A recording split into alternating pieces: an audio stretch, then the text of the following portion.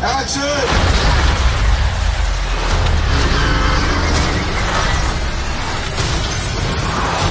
Black Widow is something that the Marvel Universe has never experienced before. The action in this film is real. You have these huge armored vehicles going through these iconic streets in Budapest. Budapest itself is so important to who Natasha really is and what drives her. And she finds this family from her past there. So we're going to talk like grown-ups? Is that what we are?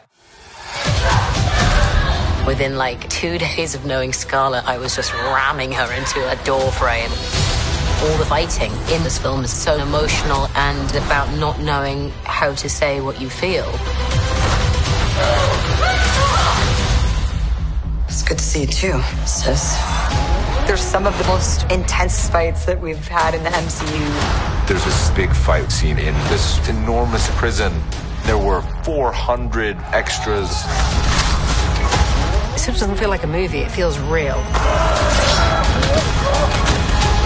I wanted to create something really visceral and fun, but to talk about Natasha as a human being, to let audiences see a side of her that they had never seen before. I've spent a decade of time with this character,